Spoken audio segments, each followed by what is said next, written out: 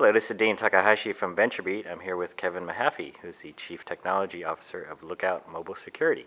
How you doing? Doing pretty well. We're here at the Black Hat Conference, which is the beginning of 4 days of Black Hat and DEF CON conferences here in Las Vegas on security. So for people who aren't familiar with this kind of conference, tell us what it's like. So Black Hat and DEF CON is the world's premier gathering for security researchers and experts who are really keeping everything technology we use every day safe, everything from cars to PCs to servers to ATMs to mobile phones. Mm-hmm. And you mention these things because I guess everything is subject to attack from hackers these days. Well, there's certainly yet to be a perfectly secure system ever built, and I don't think one ever will be built. Mm-hmm. But what is important is that us, the good guys, share knowledge on how to protect them. Mm-hmm. So I guess Black Hat's got a funny name, I guess, in that respect. Everybody sort of sometimes wonders whether all the bad hackers are really gathering here just to learn tricks about how to penetrate companies, right? But maybe that's sort of the old reputation. One of the philosophies of Black Hat is disclosure. So that the best way to understand how the bad guys are going to get in is to actually try to attack things yourself, but do them in an ethical way. So a lot of companies will probe their own systems, or they will try to write the worst attack against their own systems they possibly can to understand where the attackers are going to be. It's the same reason why the military runs war games. The best way to understand where your weaknesses are is to essentially pretend to be an attacker. And the great thing about Black Hat and DEF CON is you have some of the world's best researchers actually explaining how, what new techniques exist, what the bad guys could do. And the philosophy behind all of that is if you have the good guys trying to attack these systems and sharing how they're doing it, you can arm all of the people charged with protecting these systems with the best knowledge. If we didn't do something like this, then the people protecting the systems would not have a strong way to know what the bad guys are up to. Jeff Moss, the organizer of the conference, he mentioned at the beginning today that the organized criminals and other criminal hackers are probably not holding their own conferences to announce what they're going to be doing next, right? That's exactly right, which makes it more and more important for the good guys to collaborate. Okay. And you're very focused on mobile technology. What do you notice about that? What's particularly striking about mobile technology is how quickly it's growing. What took 2 decades or so to get mass penetration in PCs and personal computers is taking only a few years on smartphones and tablets. And what's also striking is that the attack surface of mobile devices is incredibly complicated. It's probably as complex or even more complex than the PC world, which makes it ever more important that we learn our lessons from the security mistakes of the PC and start applying them to mobile. So we don't have a repeat of some of the big worms. We don't have wide-scale phishing attacks, that we can, at the end of the day, make mobile devices more secure than PCs. And I guess there's sort of security for Apple in one sense on the Mac side and for the wide open Windows PC as well. Is there a parallel here for Apple's iPhone and Google's Android as well? I think the mobile ecosystem is still so new. Things are very fluid, and I think some patterns are starting to play out. We are seeing an emergence of mobile malware, as well as web-based attacks such as phishing and drive-by downloads. But I think it's still too early to predict how the platforms will all play out in 5 or 10 years in the future.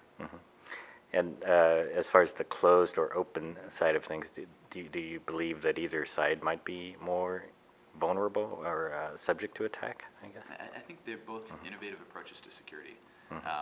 With Apple's curated market, they have a review process where people look at applications before they're published. And Android's approach, they give users the choice to choose between different types of markets. So you have a community-enforced model where people are charged with the responsibility to kind of evaluate applications and flag suspicious applications. But you also can choose curated markets such as Verizon Bcast apps or the Amazon App Store for Android. So Android enables users to choose what type of experience they want. And you guys are analyzing every app that's ever been published in mobile, I guess, right? Yeah, our goal is to know more about mobile applications than everyone else in the world so that we can identify the bad ones. I mean, we have a very large data set about mobile apps that we're really excited about because instead of having large numbers of people finding apps all over the world, such as what happens on the PC, we're taking an automated approach to comprehensively look at the apps available in app stores and protect against bad applications. So the industry here has been very interesting. I guess there's a fair amount of venture money that's been pouring into security, and there's a lot of acquisitions that have happened.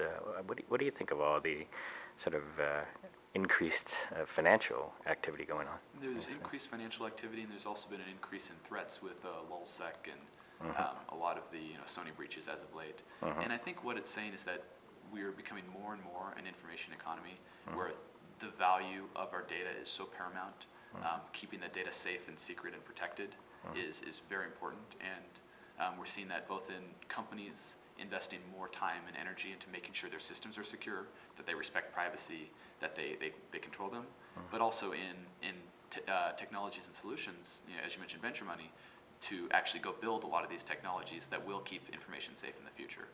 And I think it's exciting to see that security is becoming a first-class citizen in many organizations, that your company can be made or broken depending on how good you are at security. You guys raised a relatively big round recently as well, I guess.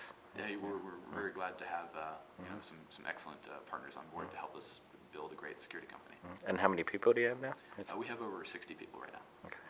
And what is the new report you guys just released? So we released a mobile threat report that was a broad overview of smartphone threats, primarily focusing on January 2011 through June 2011, looking at some of the major trends in both mobile malware as well as web-based attacks to smartphones. And what was the finding there? I guess it's on the increase, right? Yeah, so we found that in two major ways, attacks we found to be increasing. One is the prevalence of mobile malware. We found increased about 2.5 times from January 2011 to June 2011. The prevalence certainly increased over that time period. Also, web-based threats, we found that users on Android had approximately a 30% likelihood of encountering an unsafe link over the course of a year based on our current detection rates. And I think a lot of people realized that mobile threats were being developed when we're still, I'd call it, in the startup phase of mobile threats. But we like to release kind of hard statistics as well as some insight from when we analyze applications. Here are the trends we're seeing. In the spirit of full disclosure and transparency, we want to make sure that the good guys can understand what are the real threats now, what is not yet a threat, and where are things moving, so that we can position, if you run an IT department or you're a network operator trying to educate your users, or you're a user who's simply asking, what can I do to stay safe? Having this data helps you be a more savvy user or a better positioned IT department or a more prepared carrier, so that you can hopefully prevent a lot of the attacks on mobile that have happened on PCs. And I think that's what we're really excited about, of the opportunity to make sure that mobile phones really are a safe, secure computing platform. Cool. That's Kevin Mahaffey from Lookout Mobile Security. Thank you very much.